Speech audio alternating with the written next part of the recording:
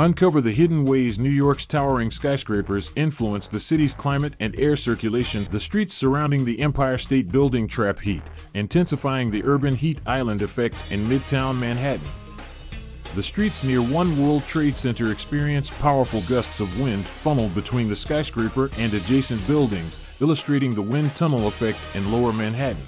The Central Park Tower's lower floors experience cooler conditions, while its rooftop garden is bathed in sunlight with noticeable temperature differences. The closely packed skyscrapers in Hudson Yards, including the Edge, hinder natural ventilation, leading to stagnant air and reduced air quality.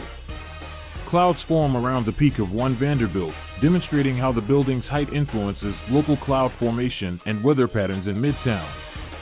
Sunlight reflects off the glass facade of 432 Park Avenue, directing intense heat onto the street below, amplifying ground-level temperatures.